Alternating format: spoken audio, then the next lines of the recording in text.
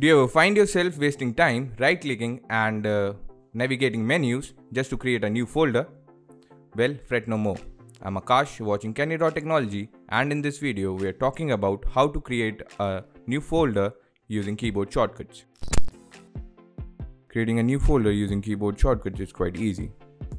Firstly, choose the destination for your new folder. I'll choose desktop, then press Ctrl plus Shift plus N. And new folder has been created. Now rename it. I'll choose pending articles.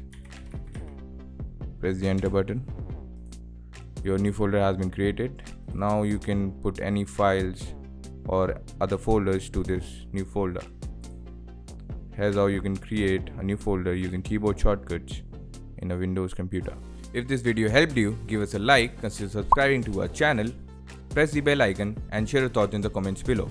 If you want to know more about tech, visit our website Candid.Technology, follow us on social media, and we'll see you in the next video.